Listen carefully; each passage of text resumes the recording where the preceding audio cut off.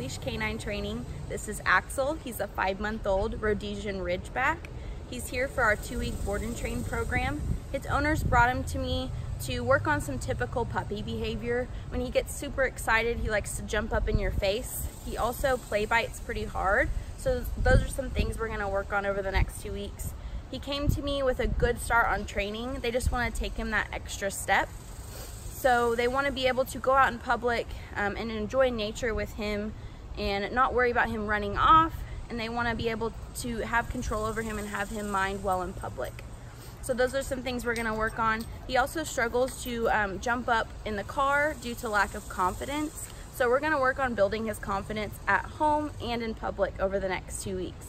So stay tuned for his results.